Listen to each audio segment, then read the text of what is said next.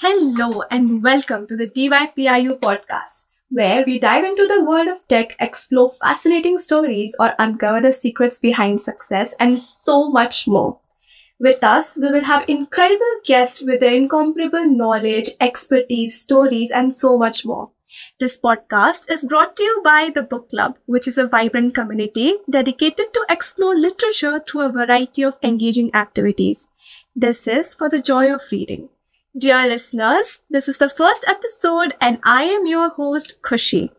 Today, we have the honor of hosting a remarkable personality, Mr. Premangshu Ray.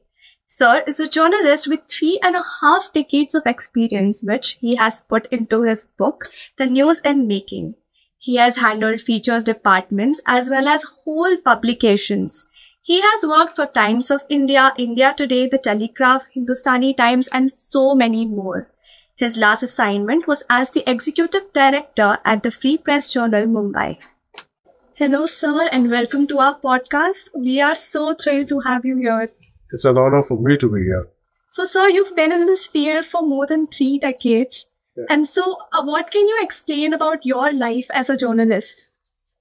My life as a journalist may not be quite the typical one, but if you want to know what kind of work I've done, then that's one thing. I've done work in various fields of journalism, though I've never, including writing news articles and opinion and edit pieces and feature articles. Though I've never been designated a reporter, though I've headed a feature department. Even then, I was never designated a reporter. I was just the head of the department. I've basically been a desk person. So, but still I've used my free time to write a lot because it goes hand in hand. If you write, you understand, the kind of things that one needs to do to get an article. So your perspective about writing an article becomes better. If you want to edit, the more you edit, the better you a reporter you are, because then you know what is expected to be there in the final report.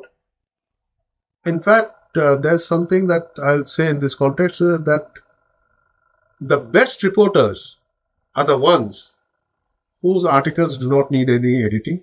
The best editors are the ones who can pick up anything from anywhere and write it so well that you will not need any kind of input from any reporter.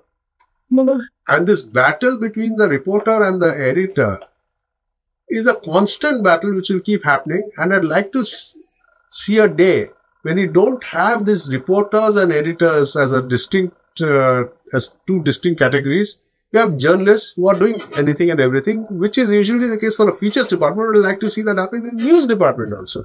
Yes, sir. Indeed. So that is the thing. So I've done various things. I've been across the country. I've worked for 2 papers published from abroad. So, sir, moving back 30 years ago, what made you think that journalism is the field that you want to pursue? What was your awakening? Actually, journalism wasn't my first choice. It was my third choice. My first choice was, very funnily, some would say, to be in the Navy, but not just in any part of the Navy. I was very clear from a very early childhood that I wanted to be in the naval intelligence. Okay. Please do not ask me why it's too long a story. Okay. The shorter part of the story is that one of my uncles, he was head of naval intelligence. He became head of naval intelligence at one point of time. Okay. My second choice was to be an academician, to teach. My third choice was journalism. Okay. And I didn't have any other choices. In fact, I gave up positions that I had got. Didn't take up jobs that I had got simply because I didn't want to do that. So, sir, according to you, what do you think is the most important quality that a journalist should have? 3 things. One is that whichever language you work in, you have to have total control over it, total mastery. So much so that he should be able to speak non-stop. On and on, on and on. Not only just one time, not only just few days, okay? Throughout your life, you should be able to speak only in that language without making you in the smallest, in fact, there's nothing such as small grammatical mistake, without making any grammatical mistake even while speaking. Even while speaking. You should have that kind of mastery. That is one. Two, you should have innate curiosity about everything and anything. Why is, something, why has something happened? Why did this car, stop in the middle of the road? Why did the Prime Minister fly from here to Sri Lanka on this date? What is he doing there? Why did my neighbor, go to play football in the afternoon? Even anything, the smallest, and because, see, this curiosity of anything and everything is what will lead you to curiosity of things that matter. 90% of things that you're curious about will not matter to you as a journalist. May not matter, 50% of them won't matter to you in your life. But when you have that kind of curiosity, then you start, having curiosity about things that actually matter and matter to you as a journalist. And without that curiosity, then half the time you won't be able to function properly. At least not up to the level that you're supposed to. Yes, sir. So now that we know that we are in the age of AI and technology and there are so many advances that are happening right now, so how do you see journalism evolve in the presence of digital media? Journalism has been evolving. It is not the first time that journalism has had to evolve or has evolved. Initially, there was only print journalism. What we nowadays call the print media. Then journalism took one leap. Okay? When we had the advent of what is now known as the electronic media. News being flashed over TV channels. Then we took a quantum leap when journalism went beyond print and beyond TV channels to the internet. Okay?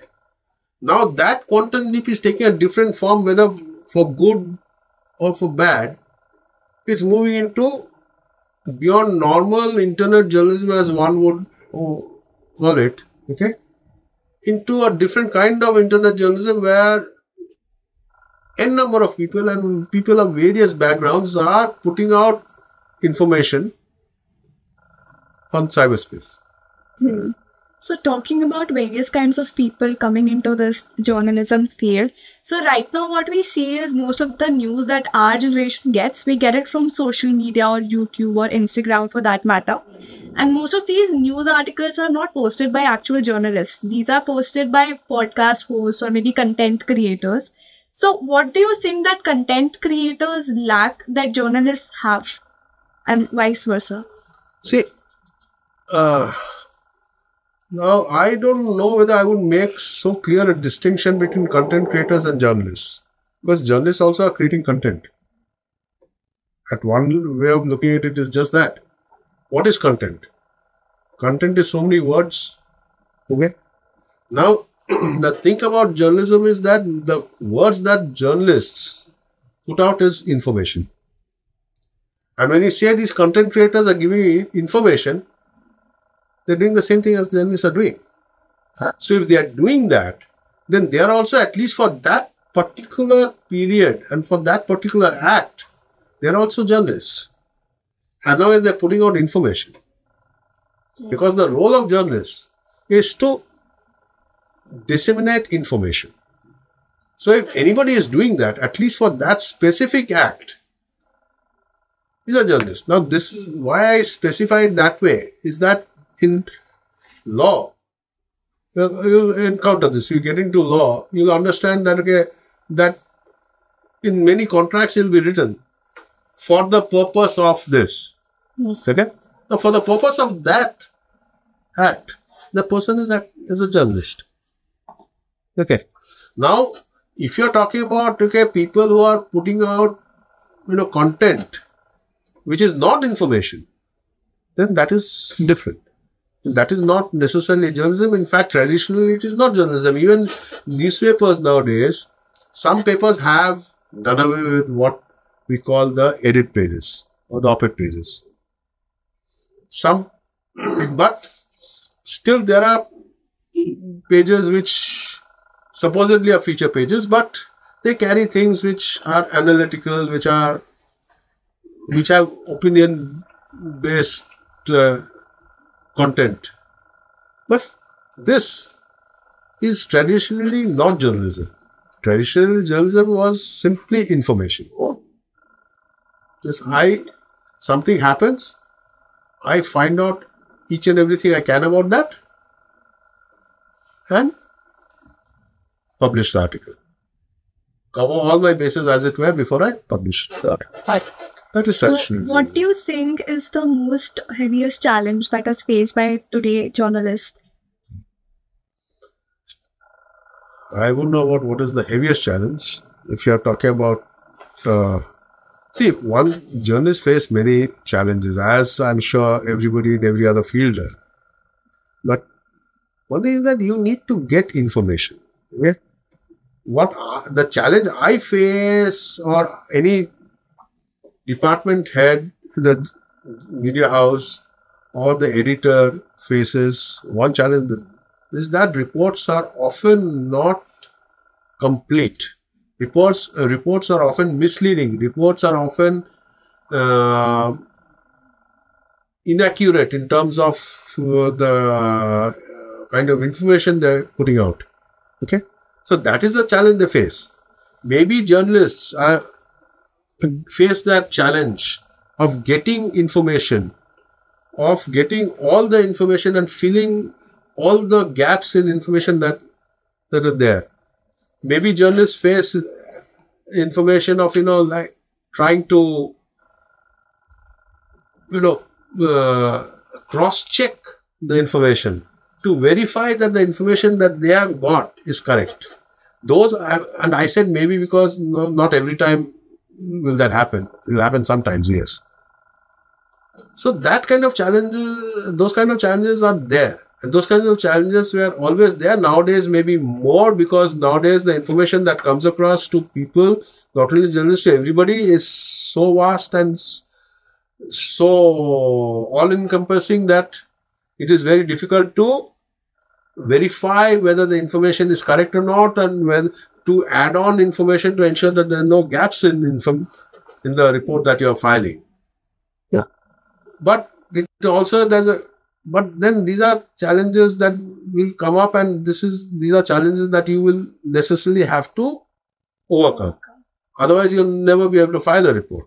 Because I can pick report after report and show you where there are gaps. But you have to overcome that.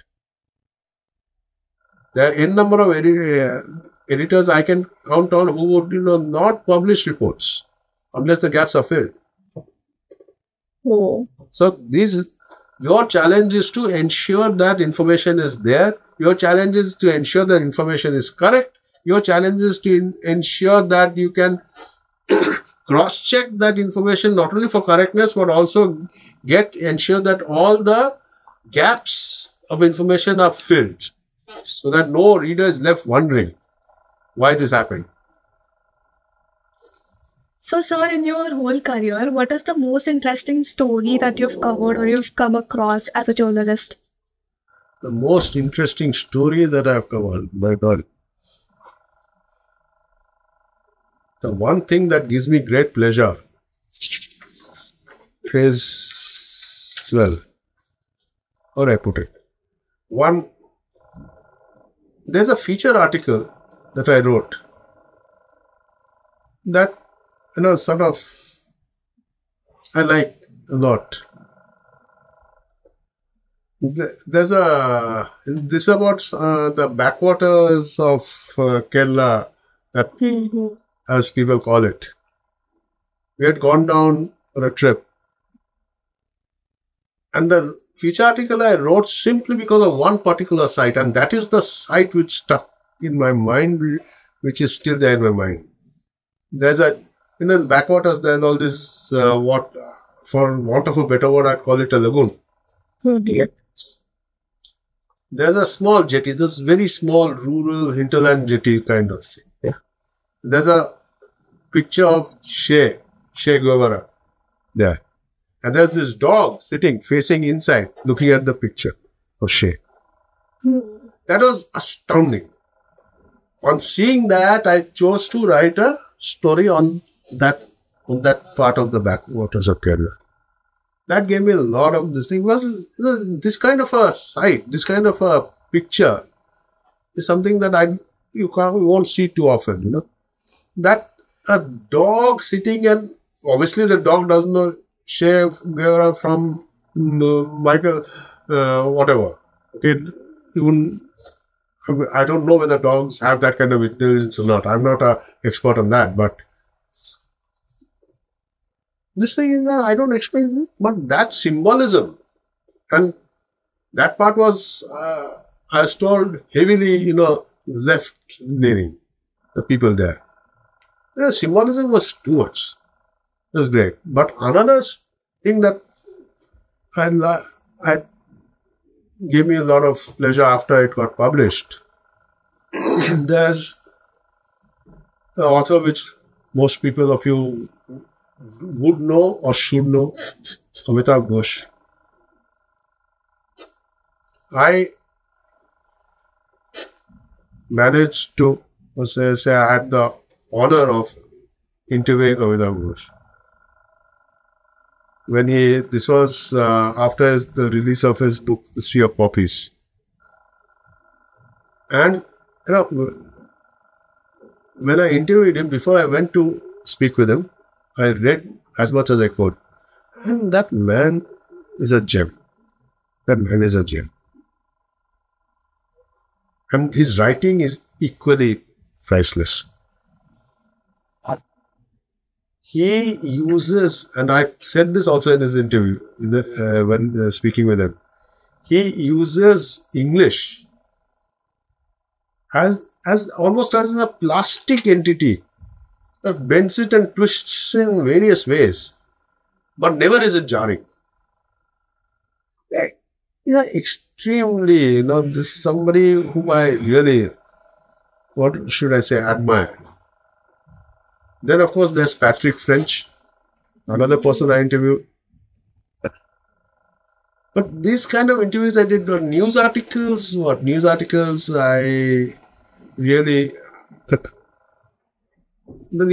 I did have that role and have the importance. But the memories are more with these kind of articles.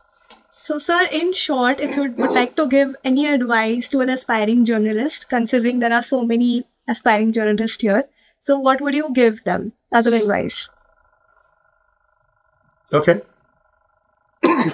I'll put it in stages because it has to come in that form. First, decide whether you want to be a journalist or not. Have you joined this journalism school because you want to be a journalist? If you have joined it because you want to be a journalist, if you really want to be a journalist, then we come to the next step. How much do you want to be a journalist? Because being a journalist is not going to be an easy life. Believe you me, it will just not be easy. I'm not saying it's a bad thing. This is not a negative thing, okay?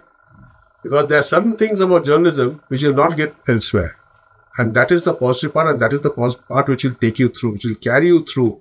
For 34 years? In August. Last August gone by.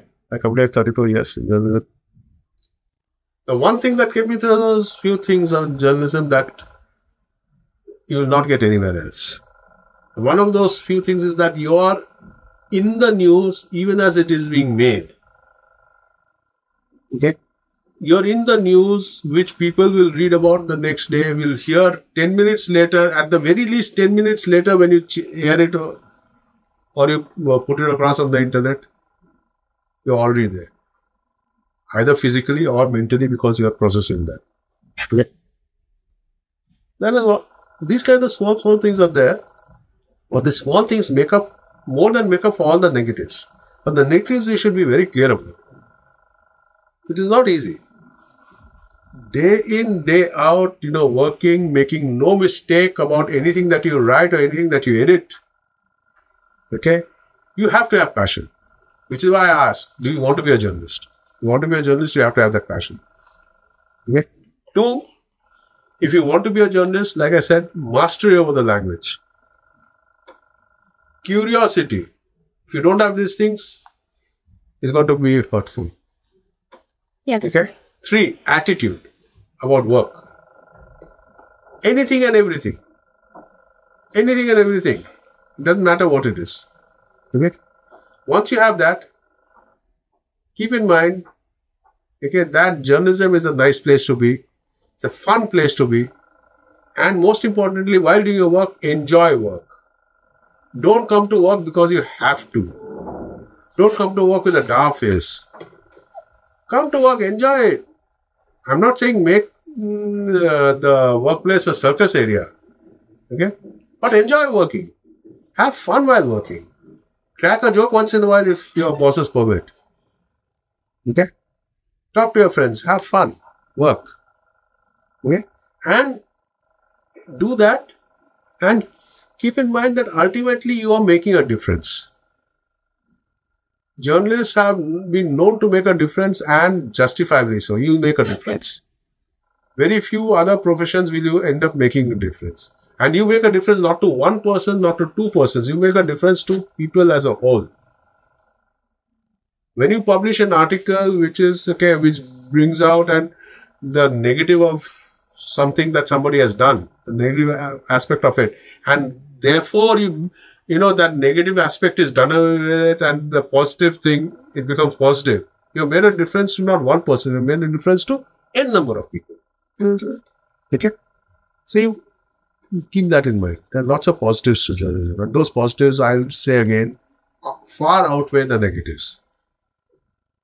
Otherwise, I wouldn't have survived. I don't have a halo over my head. I wouldn't have survived. So, sir, you've written this incredibly knowledgeable book, I must say, this news making. Can you tell us what goes behind news making briefly? What goes behind that book? Whatever I've learned in this 34 years, essentially that's what goes behind the book. Not only in terms of the trade of journalism, but also my life as a journalist. That's what goes behind this book. What message or themes do you want readers to take away from this book? One message that I would want is that you do your journalism with integrity. Make sure that you do everything correctly without any mistake ever. It's a very tall task. But like I like saying, if you tell yourself that some mistakes will happen, we are after all humans, believe me, you'll make a whole load of mistakes, and maybe every day. But if you tell yourself that I will not allow myself to make even one mistake ever, that's when you see the mistakes be so little that you can live with it. Okay? So, do that. Okay? And keep reading, keep learning, so that not only will you enhance your own knowledge base, but that enhancement of your knowledge base will help you work. And keep questioning each and everything in your life, especially things that are related to journalism. Question each and every piece of information that you are fed or you have otherwise come across. That is very important. Once you start questioning, that is when you start getting the true picture. Indeed, sure. So, did you encounter any significant challenges while writing this book? Yes, the major challenge I encountered was getting it correct. I ran through the draft multiple times, okay, before I felt that it was okay enough to go into print. That is one major challenge I did encounter. And another challenge I encountered is that, like, trying to see, this book has a lot of anecdotes or examples, but trying to give you the examples Okay? But at the same time, ensure that nobody can say that, oh, this author is saying this thing about me. This author is saying that thing or that. So I went around creating names of states, creating names of provinces, creating names of whatever. You know? Just had to using this and still keeping the example as it was. If you actually go through some of the examples, you'll realize that such a state doesn't exist. Such a community doesn't exist.